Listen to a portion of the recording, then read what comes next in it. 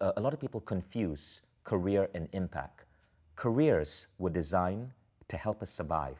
So people get into a career because they are operating on a false reality, the post-World War II reality, which is where we needed a 9-to-5 job to survive. But today, the world is changing so fast. Today, I mean, if you just look at, and this is almost the fourth time I'm holding up my smartphone, but it represents so much. But if you look at what we have in our smartphone, we have so much computing power in our hands. If you're holding a smartphone today, you have access to more computing power and more information than the President of the United States did 20 years ago.